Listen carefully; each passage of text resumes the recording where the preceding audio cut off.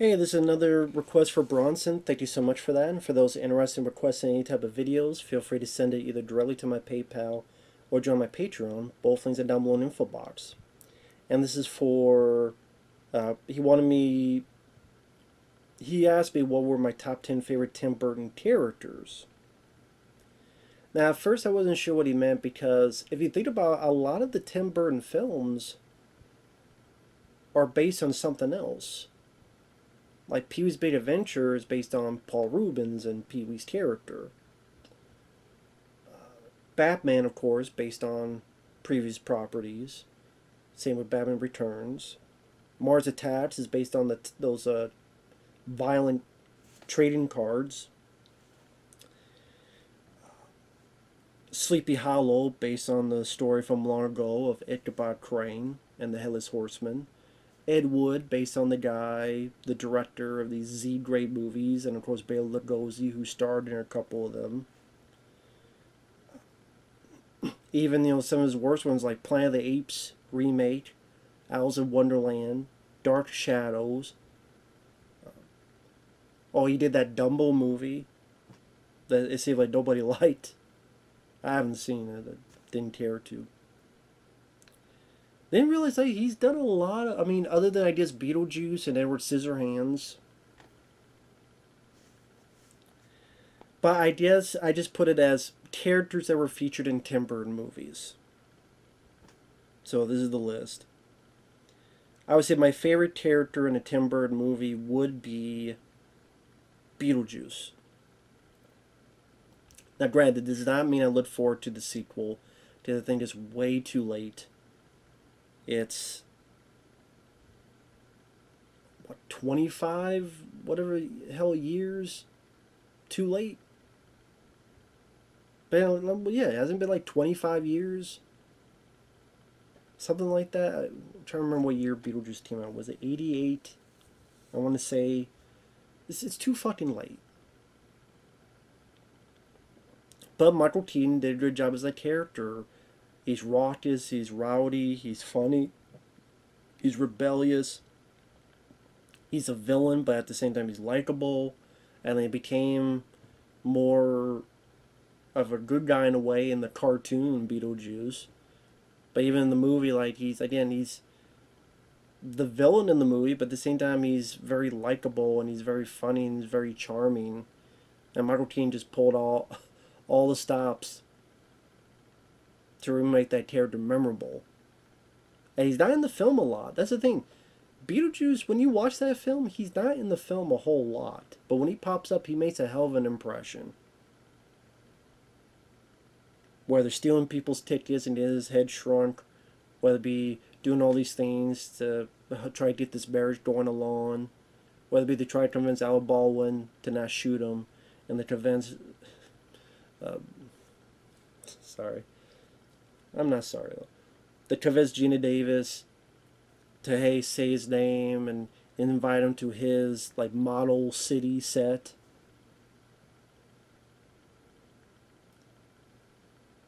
I'm trying to think of this speech. You watch The Exorcist, I forget how many times, 52 times, and it's funnier each time you watch it. What do you think about that? Nice fucking model. It's such a fun, entertaining character. I just have this worry that it's going to be not ruined, but just hurt by the sequel, and I would love to be proven wrong. Number 2, it's not really a character, but Bela Lugosi. The way Marlon Landau played him in Ed Wood, which I think he won the Oscar for it, because he was able to showcase the humor, but also showcase the tragedy of Bela Lugosi. And he got the accent down, the mannerisms down, and really gave Bela Lugosi respect, life to that character, heart to him and his friendship with Ed Wood, at least in the movie. I really enjoy the film Ed Wood, and Marlon Landau's performance of Bela Lugosi is my favorite part of it. Because I always did like Bela Lugosi. It was always sad that he kind of got thrown away. There's all his accent. We can't cast him anything because of his accent, but he's a good actor. He's good at what he does. I mean, you want to talk about accents? Look at Arnold Schwarzenegger. He had an accent. He was good at what he did. He became one of the biggest box office stars in the 80s and early 90s. Go figure. How times change.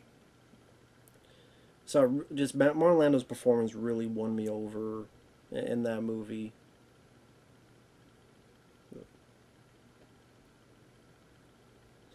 And yeah, at times very funny, like when he's got with the be in the water. This shit's cold. Fuck you. You get in here.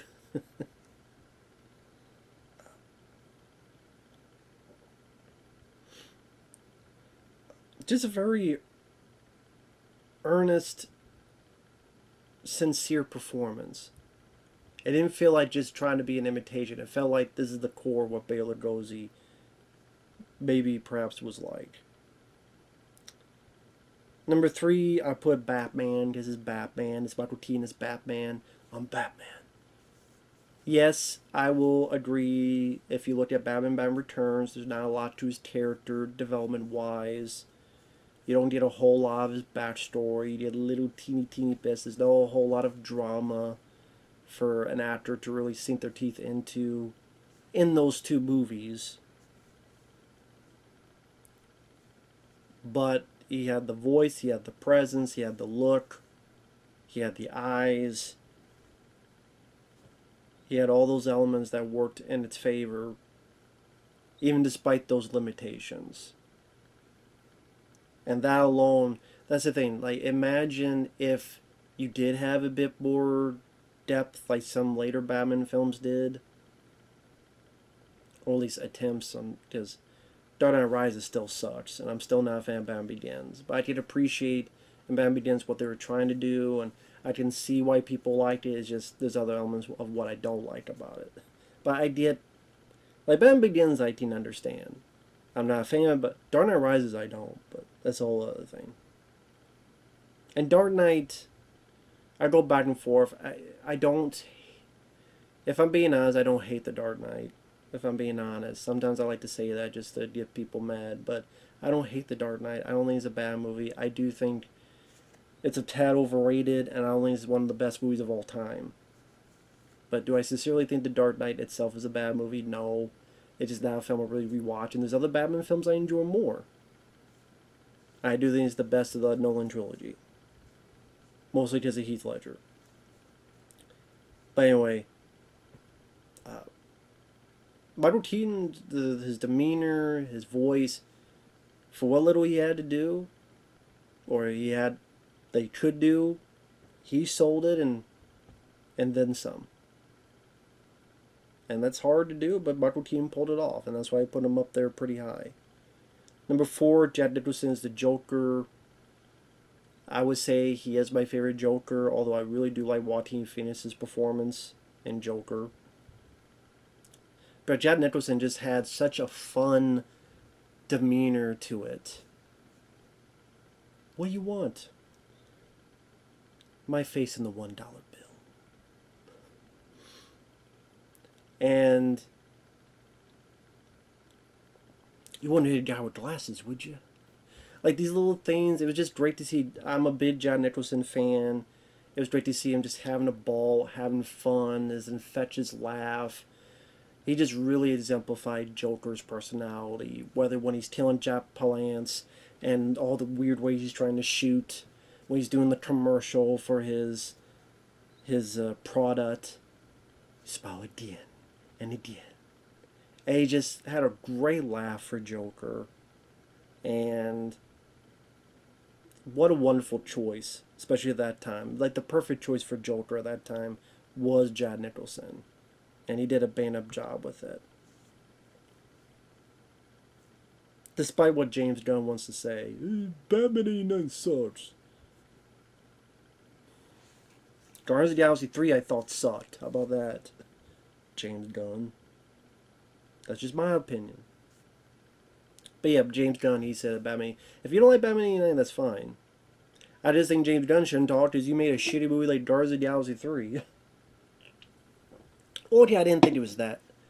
The second half I didn't mind. The first half was really, really shitty though. And overall wasn't a fan. But the third act wasn't, I didn't mind, to be fair. But we'll see what you do with your fucking Superman movie. Okay, James Gunn. Anyway, number 5, I will put Ichabod Crane, Johnny Depp's character in Sleepy Hollow. I do like that film quite a bit. It's probably the last Tim Burton film I truly, truly enjoyed. Because right after that, he did Planet of the Apes. And then a bunch of other bullshit. Alice in Wonderland, Dark Shadows, all that shit. But I really like Sleepy Hollow. I like the look of the film, the art style. You got Christopher Walken as the Headless Horseman. You got Christopher Lee and other people in supporting roles. It was cool to see Johnny Depp as his old school. Okay, you take the Ichabod Crane character, and he's much more about the scientific method. A little bit of Sherlock Holmes, but at the same time, he's very. The sight of blood just completely affects him, and you realize because of something that happened long ago with his mom. So there's a bit of an interesting backstory to it, and. Let's say it was an interesting lead character to have for that kind of film. I thought Johnny Depp played that fairly well. It's been forever since I've seen Sleepy Hollow, but one I like to revisit again. But I did quite enjoy that film and that character. Definitely one of my favorite Johnny Depp characters that he's played. Number 6, Selena Kyle, Michelle Pfeiffer in Batman Returns. My favorite Catwoman. I think it's the best version of Catwoman for me. How kind of meek and mousy she is, and how violent her death is, and just how she really turns that performance on when she's going around her apartment and she's dazed and confused, and how you can see her as kind of this kind of nerdy type of shy person. And then boom, just become the hottest piece of thing in the whole city with the costume and meow. And you have to do these things like a cat that don't look ridiculous, but to her, like licking herself, she pulls it off. And she's very sexy to boot. And you buy her insanity too. Like when Christopher Walken is shooting at her and she's counting the lives she's losing. 9, 10. All good girls go to heaven. I forget what the numbers were actually. Because isn't like 9 lives, so. Or maybe 6, 7. 6, 7. But just like her just completely dazed. Let me save one for next Christmas. And was the taser thing and gives him a kiss. She's able to sell sexy, and she's able to sell insanity. So, very hard thing to do, but she sold that very well. Number 7, Johnny Depp and Ed Wood. I do like the film Ed Wood. Yeah, my favorite thing is Bela Lugosi, but I thought Johnny Depp played I don't know if Ed Wood himself really was like this in real life. The guy who made Plane 9 from Outer Space and all these Z-grade movies back in the day. But I like the way Johnny Depp played him, where a guy who's just... He meant well. He was always gun on to make a picture. He just did not know what he was doing. Well, the headstone moved. Oh, it doesn't matter. The audience won't notice it. He was just always, like, optimistic and gung-ho, and he was going to make the best movie ever, even though they became the worst movies ever, but he was so gung-ho about it, just that kind of infectious optimism, that if that was the case for the real Ed Wood, then no wonder people, like, hey, well, this guy believes in so much, and he's so hyped about it, I guess I'll do it too.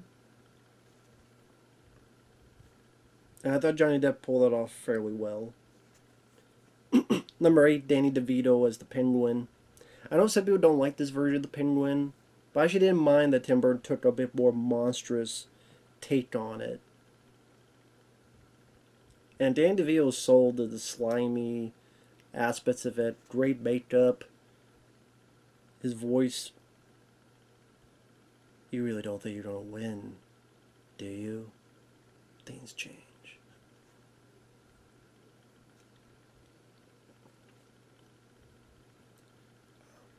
And just, he was able to sell this vicious slime ball quality to it. I mean, this is a guy ready to kill a whole city of kids.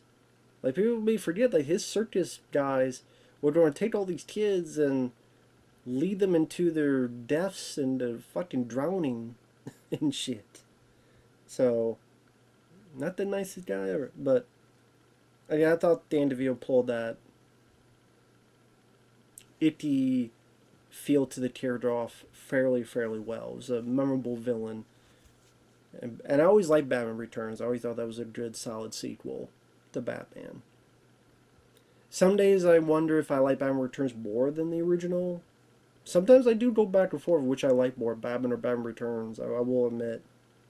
And if someone says they like Batman Returns more, I can understand. Number 9, this might sound weird, but I forget the character's name, but Jim Brown in Mars Attacks. Now, I'm not a fan of Mars Attacks. I thought that it should have been R-rated like the trading cards, because that was the appeal of the trading cards, was how crazy violent it was. And they take that away, I thought kind of took away a bit of the fun that you get out of it. And it was cool to see all these familiar people, but then it's just for them to get killed off. And I thought, okay, that's kind of a waste of a cast. Where these actors like Michael J. Fox and like all these guys all these folks could be utilized a lot more. I don't think they were utilized as much as they could have been. And then the people that are left standing are kind of like the people I most part don't care about. Like a grandma and her grandson and yodeling music, and I'm like, what? I do like Jack Nicholson as the president in the movie. I almost put him on the list. If he didn't get killed off and he was able to give even more of a crazy performance battling the aliens at the end, maybe that could have been the case.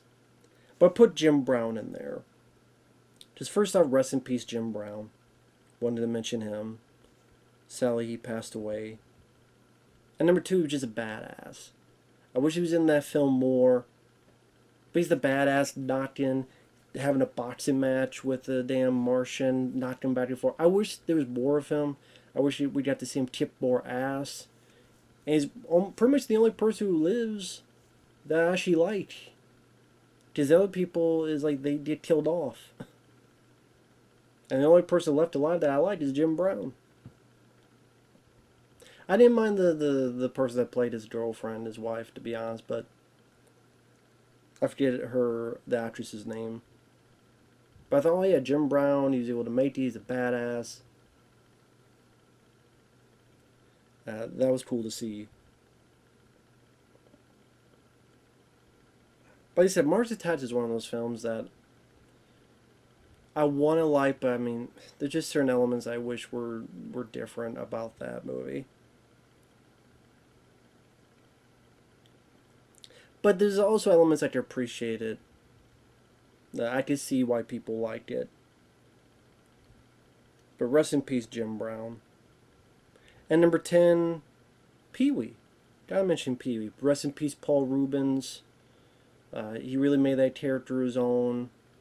And anytime I think of him, I think of Pee-wee's Big Adventure. And how just excitable and like positive and just giddy about life in general, just waking up. And ever since I was a kid, for some reason I always remember the bit with him and the Mr. T cereal. I paid the food to eat my cereal. And just the way he's chewing it up, just how over the top he is. which in lesser hands could become very, very annoying. But he didn't really make Pee-wee annoying in Pee-wee's Big Adventure. Like I say, did you really skirt the line? It could be very irritating, aggravating, but Pee-wee instead comes off as lovable and sincere and someone to root for during this crazy adventure that he has. So, definitely rest in peace to Paul Reubens there. But yeah, with that said, there's the list. Thanks for watching. Take care. We'll see you guys later.